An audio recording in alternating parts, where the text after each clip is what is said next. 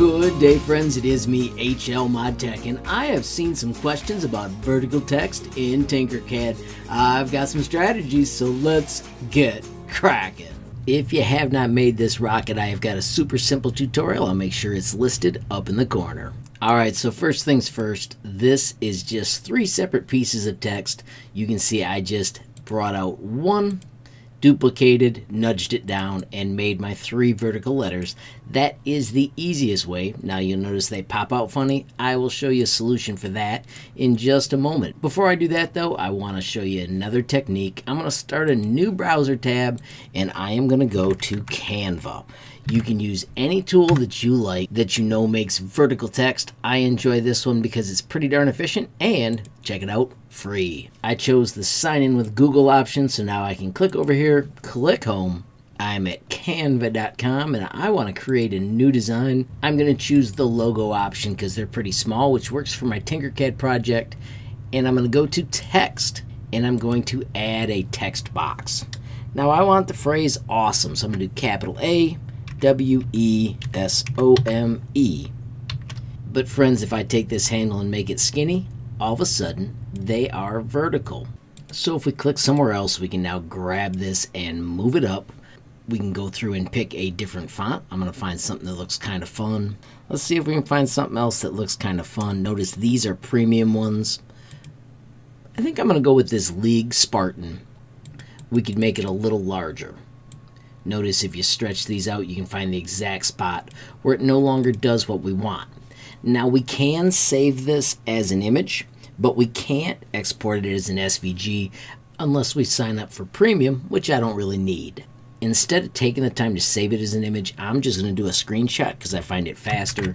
You can do whichever method you want, but you do need this saved as an image. I'm using Snagit, and then I can simply do Control S, and it is saved to my downloads. Let's bounce back here 1 second to our logo. I do want you to know that we could have adjusted this spacing between the lines so that it was tighter. That was something we could have fiddled with if we wanted. I am fine with the way mine was, but I did want you to know that is an option back here in Canva. I also want you to know colors don't matter at all, and I'll show you why in just a moment. Once you have it in your downloads, we're going to go to another tool. It is called picsvg.com. We need to upload that picture. Of course, mine was in my downloads. It instantly creates the first SVG. Check these out as much as you want. I don't like that one because it has the little dots inside. Let's see how this one looks. I do like that, so I'm going to download that SVG file. Once again, save it to my downloads folder, and then let's return to Tinkercad. So like I said, we had USA on this side. We're going to put awesome over here, or maybe in one of these gaps so it does not run into the fins. We simply import, choose the file, and then grab that word awesome. We only want the art. It's going to be freaking huge. See how that says 800? So I'm going to scale this down to 20%, press enter. That'll still be 16 centimeters tall. I'm going to go 10% and enter and hit import. It'll take just a moment. There it is, and you have got vertical text. There's our word awesome. We're going to stand it up. I always like to do this from a corner, and when you move here, you've got this rotation handle, which goes 22.5 degrees at a time. If you stretch out past that ring, it goes 1 degree at a time. If you hold shift, it does 45 degrees at a time, which is perfect for standing it up. The letter D is for drop, and let's rotate it so that it's going to fit where we want. I'm going to put mine right on this side, so I'm going to get it lined up. Now using the 1 degree, I am also going to shift scale this from the top so it's the right height, raise it to where I want. I can pick one color.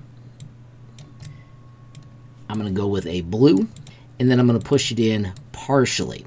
To push it into this shape, I'm going to hit W for work plane, and I'm going to click on the flat spot of any letter, and that way I can push it into the shape. Now it isn't perfect, but let me show you how we're going to fix that. I'm going to put the work plane back down on the ground, press the letter W, click on that blue line, and we're going to simply bring out a tube and we're going to merge these so it cuts perfectly. Check this out. Tube is right here. If we check our cylinder, it's 19.99. So that means if we go over here to our radius, I'm going to make the real shape have a radius of 12, which will be 24. That way it'll stick out past the letters. Notice we can move this over and you'll see it's larger than the letters right now. And then I want the wall thickness to be 2. So this is how much it's going to cut. So if you take 24, take away 2 and 2 for a wall on each side, it exactly fits our shape. Now, of course, we need to make it as tall as the whole shape, and we need to make it a hole, and we want the sides to be round so it trims absolutely perfect. I'm going to hide my fins. I can shift click to make that a little faster, orbit, shift click, hide. So now the fins are hidden, and then I'm going to take this shape and I'm just going to shift click the tube, and I want to align it just like that. Pop, and I'll look at it from a corner so it makes more sense, and pop. So it is ready for grouping, but I've got an idea for one more smart project. So I'm going to hide this. I'm going to click on this guy and I'm going to do Control D to duplicate it, and then I'm going to shift nudge to move it out here. And I'll show you that trick in a minute. And let me show you another cool trick. Instead of hiding these, let's lock them. There's my shift select, and I'll lock those two. Get so I can see this one, and it already was locked. Friends, if I grab all of this area, I just got those letters, I just got the awesome, I've got our hole, and if we hit group, our rocket body will now have everything included. Notice it doesn't have the exact colors we want. All we have to do is hit multicolor, and bingo, they show up. Now we've got a couple things going on here. My walls did not stick out far enough, and it's possible my letters did not either. Kind of a fun effect, but let's fix those real quick. If we double click, I can click on this body tube, and let's instead make it 14, and let's make the wall thickness 4, and press enter.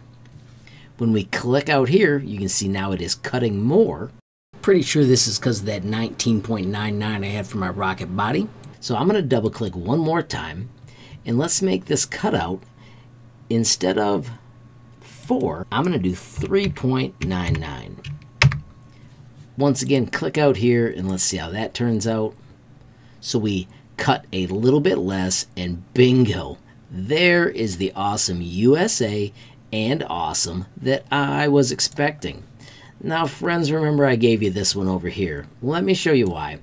First, I'm going to straighten it out, or straighten it out-ish, because my numbers weren't perfect. And then I'm going to turn this into a hole. I'm going to bring out another cube. I'm going to make it taller than the shape. Make sure I've got the correct one selected. And we're going to create what we call an inverse hole.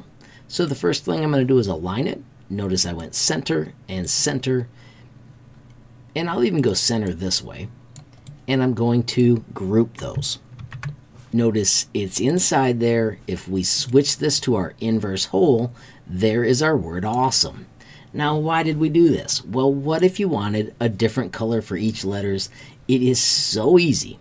We bring out a block. I'm going to make it a tiny bit smaller than the cube, so I'm going to do shift squish so I know it fits inside. And then I need to make it the height of the first letter. So see how that sticks out just a little bit? So I'm going to raise it up. And just like that, I've got cube number 1 built. And we just need a total of 1, 2, 3, 4, 5, 6 of these. So I'm going to hide that for a moment. I'm going to do Control D. Let's put the work plane right here and do D to drop. And then Tinkercad remembers that if you don't click anywhere else. If I do Control D again and again, I can get all the way to the top of the word awesome. Now I can pick a different color for each of these, even using the awesome custom tool if I want something super fancy. Note there's also an area where you can paste in your own hex codes. And finally a purple. Just having fun picking whatever colors we want. Now if we do show all, I'm going to nudge this over so I can see how well I did my heights. Notice I am off by a tiny bit. So I am going to just grab these and I'm going to scale them all a little bit at a time to see how close I can get it. That looks good, that looks good, that looks good, that looks good. I think that's going to be fine. Friends, let's give it a test. Work plane back down on the ground. I'm going to take all of this and do L for a line. We want it to be middle and middle. And finally, Control G. Let's see if we've got the word awesome in many colors. The only way to really find out is to turn on multicolor. Heck yeah. So let's take this over here. Once again, custom rotate it.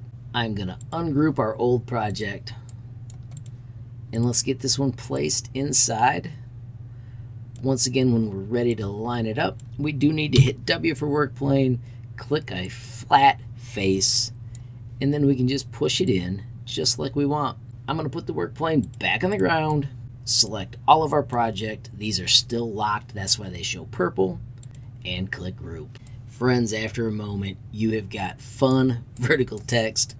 Notice I still had a piece popping out here. We're going to fix that by double clicking. I'm going to hide this for just a moment, put the work plane back on that W, and I just need to push it in another tiny bit, like that. Show all, click, put the work plane back down to the ground as we wait, and after just a moment, there she is. How cool is that? Friends, as I wrap up, I do want to take a moment to remind you about my website, HLModTech.com. Of course, I have got a tab dedicated to Tinkercad with tons of amazing categories. Also down below, you'll find Day 1 favorites, useful starters, and the Tinkercad essentials. Finally, friends, don't forget in the corner there is a sweet built-in messaging tool. You can click that button, add your question, comment, or suggestion, and reach me almost instantly. Friends, I do also want to recommend the link to the Tinkercad Community Discord. As you can see, there are a boatload of members, and it is a fantastic place to talk everything Tinkercad.